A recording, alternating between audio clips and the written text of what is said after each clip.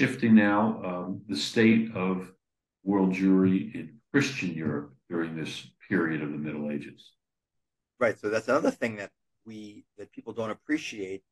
Pre-Holocaust, close to 90% of the Jewish world's population were Ashkenazim because we had a massive population switch. It didn't take place overnight. It took place over centuries.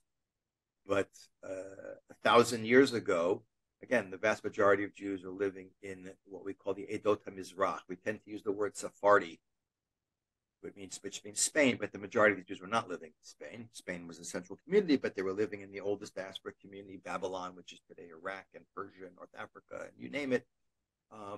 So a minority of Jews, Jews are living in what we call the Ashkenazi Jewish world. Ashkenaz means German, but it's really more generally speaking Jews who lived amongst Christians.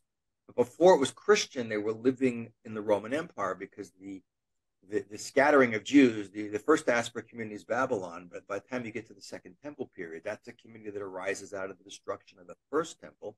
By the time you get to the Second Temple period, which is primarily domination of Rome, although first the Greeks come along, Jews are scattered throughout the Mediterranean, and maybe a third of the Jews in the world are living in Israel, another 2/3 or a lot in Babylon, but all throughout.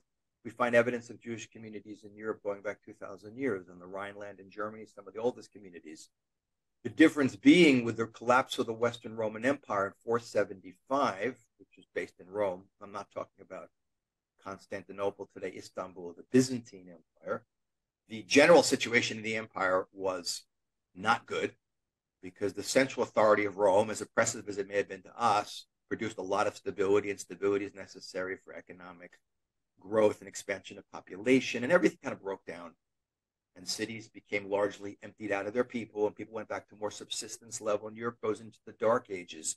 It's a combination of collapse of central authority, a lot of political instability, the rise of Christianity, which early Christianity is extremely hostile to Judaism, and a lot of basically superstitious peasants means that Jews basically do not fare anywhere near as well, and it actually gets worse as it goes on.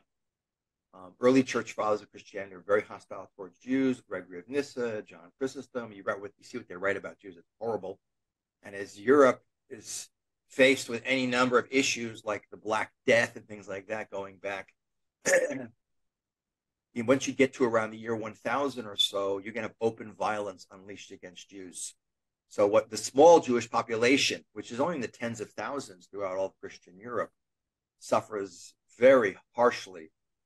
Economically, Jews are going to be locked out of professions like guilds.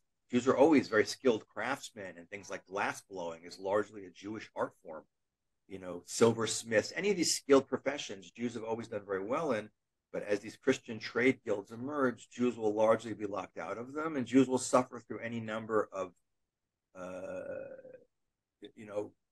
pieces of legislation and even violent attacks against us that will make the situation worse and eventually explodes into open violence. I see